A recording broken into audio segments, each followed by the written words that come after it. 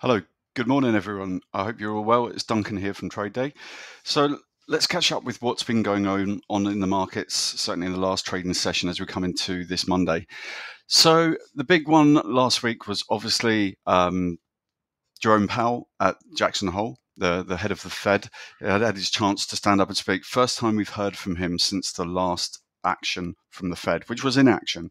And obviously that brought about a kind of big fall in the market as people expected a bit more. They were a bit surprised that they didn't move, feeling like they're just kind of being a bit too reserved in what they're doing. So this was his chance to stand up and put the record straight. Now, obviously, we saw the market big panic after the Fed move, but then gradually clawed it back. And since then, the markets, the stock markets have just gone on this massive rise of appreciation, taking back all the colossal losses that was brought about by that inaction. So the fact that the markets bounced back was great for Powell because it meant that he could stand up there and say, well, it's the data that we're getting, we're collecting the data. And we spoke a lot last week about what will he, won't he say, how will he manage? And I alluded to the fact his job is to support the market, guide the market into what he wants them to hear, what he wants them to believe. And that's, to be honest, pretty much what he did. He didn't cause too much of a ripple. He guided the market towards the fact that, yes, the Fed are ready to act. That's the big thing. That's the big takeaway from Friday.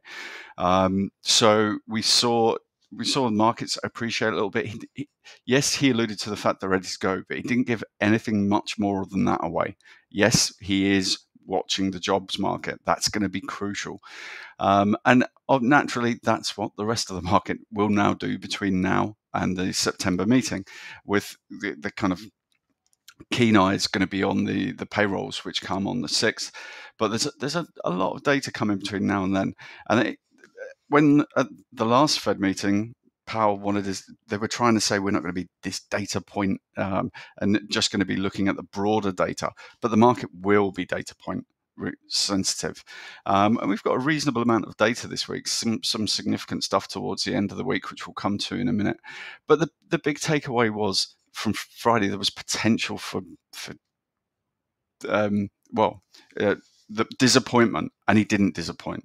And because of that, we saw the stock markets rise, the dollar falls, because dollar is obviously higher rates, lower rates, lower dollar, excuse me. But yeah, they pretty much rode it out quite well. I listened to quite a decent podcast this morning on Bloomberg Surveillance where they had quite a few current and ex Fed members on, and yeah, the general tone is yes, we're ready to go, but how much and when? That's what the data is going to tell us. Now, if we see a worsening of the jobless market, we could we kind of bring 50 back into the equation. If things just steadily plod along nicely, that's what I would still say at the moment, with the information I have to hand, I would say I think they'll go 25. They're very reserved. I don't see them changing that. And I think as I went through on Friday, my concern is if they start with 25, then we suddenly start thinking, well, how many are we going to fit in this year? That's one thing. Powell gave nothing away on that. And is the market getting ahead of itself, expecting 100 basis points this year? So that's another problem for another day, and that will come with the other data. But just going through this weekly summary, obviously this dominates the main part. The payroll revision was significant last week. This is an independent Bureau of Labor Statistics analysis of the labor market, and it came back that what we'd seen, which was good, had been overstated by 818. Bringing down the kind of monthly average from 240 to 174. That's not insignificant. And bear in mind, we are looking at the labour market. But again, this kind of pushes us towards the fact that the Fed will need to move quicker. So broadly, as I said on Friday, stocks higher, yields lower. That tended to be the theme. And this is just data points just showing the actual versus the actual payroll results we got on a monthly basis versus the preliminary in the darker and the final in this more muted blue. Now, the big thing for this week, the big two things really. We've got not just Nvidia earnings, but we've got the PCE inflation data, which I'll come to both of them in a minute. But the PCE is going to be significant. That comes to us on Friday. Nvidia, I'll go through with you shortly. No, from a central bank perspective, no minutes, no releases. So just we can kind of concentrate on the macro data and the earnings releases. But yeah, PCE starts coming to us on Thursday. We get a segment of the PCE on Thursday, but the main one comes on Friday.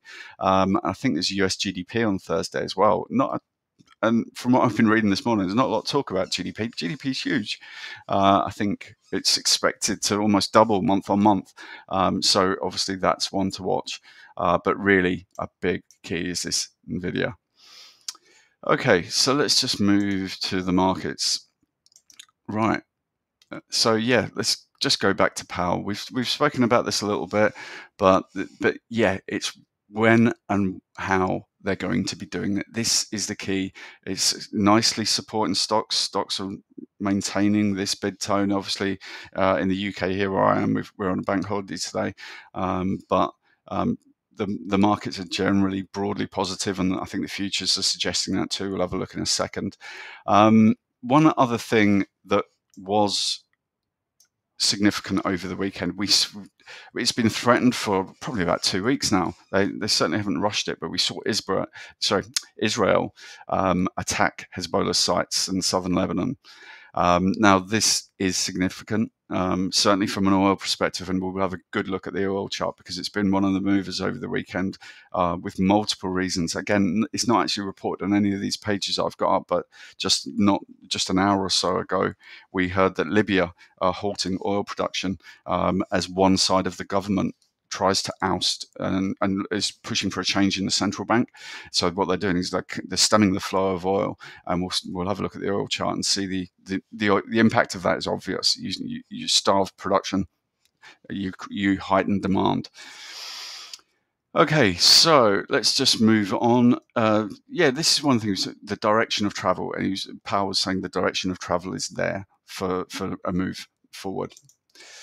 So I wanted to come back to Nvidia coming out this week. Now, we all know this has been one of the powerhouses, well, the powerhouse of the US stock market, and I guess it comes down to expectation versus reality. Do I think the numbers are going to be good? Yes. What's the downside here? It's expectation versus reality. Now, if it beats last quarter's numbers, yeah, on the face of it, that's good. But what we have to look at is what is the market expecting? If it comes in just that last month or even just a fraction higher, the market's going to be disappointed by that. This is the reality against expectation scenario that we have to watch. It's expected that this will come out around about the revenue is expected to come in around about, the market seems to be expecting to come in over 2 billion above what's expected.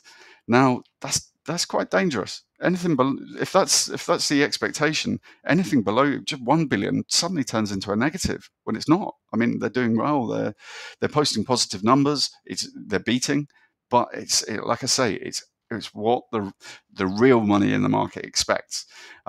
So it's like I say, it's a powerhouse. It's been doing really well, but that I think really is one to watch this week, and it's going to be a real driver for the markets. Any disappointment there could well cause quite a ripple. So if we have a look into Asia, at this point, I'd quite like to go through gold. Now, gold it's held near the highs. It really is coming, just holding above the key level. Let me just pull up my trader vote. So yeah, I mean we've come up, we've tested, we've created new highs. Yeah, we've dipped, but we've not fallen. And just looking at this chart, I'm far happier being long of this. We've got these multiple highs that we broke through. We can have quite a cheap stop loss on this, just below all these highs, and look to push on. That's certainly, I'm certainly favouring gold from the buy side. But let's excuse my dog. So, but yeah, as we touched on Friday, central banks are looking. We're seeing the dollar depreciate. There's no question. Let's just have a quick look at the dollar against the yen. We've come an awful long way down. So let's just have a look over a month. You can see the dollar is falling. This isn't yen appreciation to any major degree. It's dollar depreciation. If I was to look at sterling against the dollar, way higher. If I was looking euro against the dollar, and as it touched on Friday, gold is central banks like gold. It's a good asset to hold, and obviously with anything spiraling out in the Middle East again, gold is a good asset to hold. So certainly on the medium, short to medium term, I quite like the gold upside at the moment. So as I say, just the DAX down just a fraction, CAC up. This is showing the FTSE up, but we're not open. So, but yeah, let's just have a look at where the futures are pointing this morning. All green. So let's just see what the day brings. We do have some data out immediately, which I'll come to. This is an interesting one. We've eked back a little bit. What was this on Friday? It's 26.74, something like that.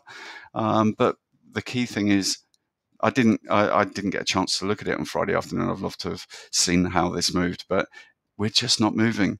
Solid central bank, solid central banking from Powell at the meeting. He didn't create these ripples. Still, the bulk of the market expecting it to be 25 and purely because we've got no reason to think that they won't. And what will be the reason? Again, as I say, a bit of a blow up in the labour market, or anything that insinuates that inflation isn't going the way that the Fed seem to be thinking, and they are thinking it's looking positive. As I say, I listened to that podcast. All of them were lauding how the action of the central bank had controlled inflation. So anything that ripples that could be instrumental. So if we look at these reports, as we said, the yields are falling, the price is appreciating, and again across all of these reports, I've pre-read them, where the bias seems to be to the upside for the price and downside for the yield, and I cannot disagree with that at all. But there are some levels around, so do make yourself aware of these levels around. Should we push higher? Where could the next leg come from? What could be the stimulus for a real push on? And likewise on the downside, if we start to falter, where could the market, when a market's the prices have been going up consistently, at what point does the pain point come and people start to cut longs? I can imagine the level side here are going to be pretty key to that. So have a look through that. From looking at the stock markets, all of these remain bullish. From an S&P perspective, the upside continues. Look, obviously this is going to be a key level, this previous high here, maybe not too far off now. And in the NASDAQ, it's not too dissimilar a story. A little bit more room to get through for the upside, to get through the previous high. And now, as I said, gold, an upside bias is maintained. Perhaps this one's a bit more interesting, the oil. Now, as I said, we've seen a bit of movement. Now, obviously, this was printed over the weekend. We'll come to the live chart in a moment. But the day set up downside bias, fair enough, not always going to get it right. But it does say, however, above 74.85, target 77, and then a push on at 79.32. Now, let's look at what's actually played out. That obviously back through those levels we have pushed on, and that is supported by obviously what's been going on in Israel, and obviously what I discussed, relatively fresh news. Another piece of fresh news that I got just a push on my phone just before I came on here was that Canada is putting tariffs on Chinese-made electric vehicles and steel. So now, obviously, we saw the EU last week put tariffs on Chinese-based electric vehicles. So it'd be interesting to see how Tesla plays out today, because this is going to affect them. Other little bits of news for stocks just to keep an eye on today. We saw Apple I think it's the 10th of September. They're going to be looking to release a bit more information about new phones, new pods, new watches. As I think we spoke about this a couple of weeks ago, but they're kind of underwhelmed with the markets with their new product. We've got the new Mini Mac coming, but they kind of need to just excite people again. That's what's going to give them a real lift as we move forward. So earnings, we've already had PDD, slight beats on the EPS, and the revenue fell just slightly. In the week ahead, Nvidia is going to be the big one. Marvel, Lululemon coming up Thursday into the end of the week. From a daily calendar perspective, today I said we do have some data. Yep, durable goods. Not a bad bit of data. It can move the market, so keep an eye on that. It's expected to come in around about 4.7 from a very poor number the month before, so that could certainly be a market mover as we move into the rest of the week. We've got Bostic speaking. I listened to him speak this morning. I was quite impressed by him, actually.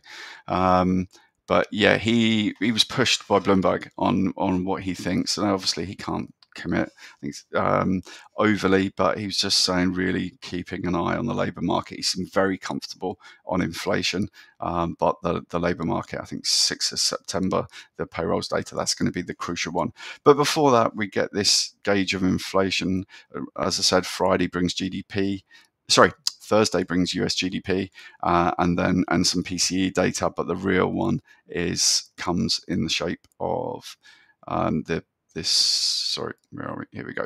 This PCE index expected around about 0.2, in line with last month, but keep an eye on that. It is a good inflation gauge, and yeah, the Fed will be watching that carefully. Okay, guys. Well, I would like to wish you a great week ahead. Little bits of data coming up today. Obviously, it's a Monday, but still the potential for movement. So have a good day, and I'll catch up with you all tomorrow. Thank you very much. Bye-bye.